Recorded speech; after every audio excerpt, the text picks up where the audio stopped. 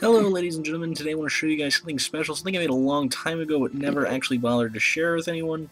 Now this right here, I'm using Obi-Wan Kenobi's 32-bit inspiration texture pack. It's one of my favorite 32-bit packs. Now, I'm a huge fan of the Slenderman mythos. I did a series a while back, and it was generally pretty well received.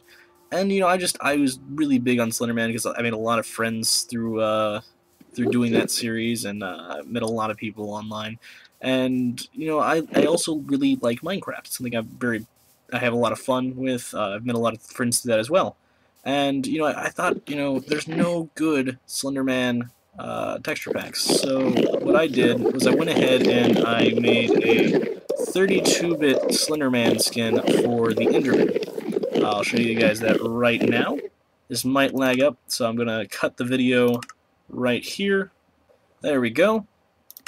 And now, you'll notice they all look like Slenderman. They got little suits on. There's different variations. They got staticky Slenderman, you got regular Slenderman, tentacle limb, blood spattered Slenderman.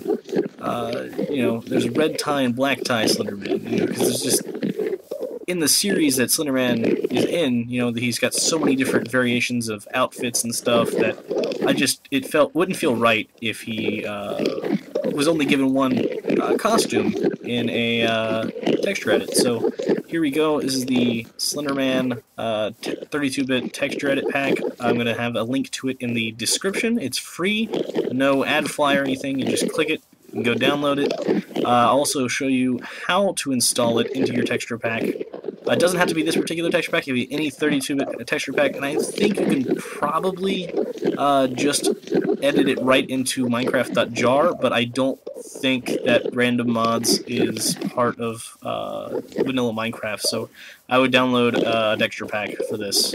And also just, so they match the pixel count of textures around them.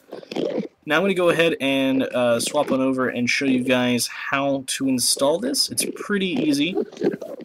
So what you're going to have to do to install this is first you're going to have to locate your texture packs folder. You can do that by finding this location on your computer, or you can go through the main Minecraft menu, click on texture packs. No, it's under options now. Click on texture packs and open folder, and that should take you right to this location on your computer.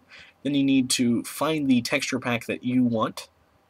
Just download one. It could be any 32-bit texture pack. You can even go a higher or lower resolution if you really want. Doesn't really matter as long as you're using Optifine. You need Optifine in order to run this texture edit. So next you're going to find the edits that I've got. You need to include the eyes in this. Open up those as well as this texture pack. You'll need 7-zip or WinRAR for this. They're both pretty good programs, so there shouldn't be any trouble finding those and getting them working. And then the next thing you're going to need to do is you open up the mob folder in the texture pack, and then you select all of my edits and drag them into that pack. If you do that, just click OK. There should be a little box that pops up, and that's really all you need to do. If you have Optifine installed, it should have random mobs set by default, and it'll automatically select and randomize skins, so you'll have different Slendermen every time you find them.